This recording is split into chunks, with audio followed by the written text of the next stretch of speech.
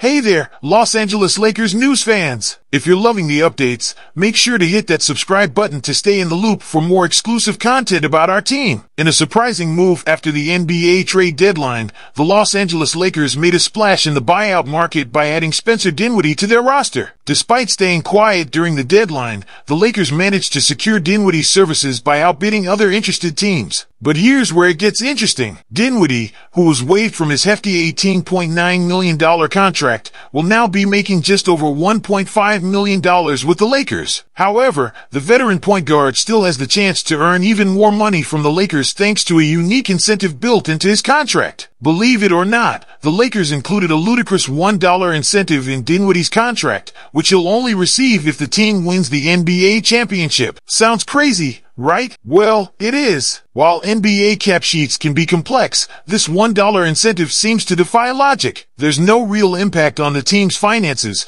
and it's unclear why such a tiny amount would even be included. Speculation abounds that Dinwiddie may have requested this quirky addition to his contract, given his history of unconventional contract negotiations. From converting part of his salary into cryptocurrency to setting up Bitcoin fundraisers, Dinwiddie has a knack for making headlines with his contract antics. Lakers fans might be in for an interesting explanation from Dinwiddie himself about this latest move. What do you think about Spencer Dinwiddie's $1 incentive, Los Angeles Lakers news fans? Do you think it's a genius move or just another quirky decision from the veteran guard? Share your thoughts in the comments below, and don't forget to subscribe for all the latest updates on our Lakers.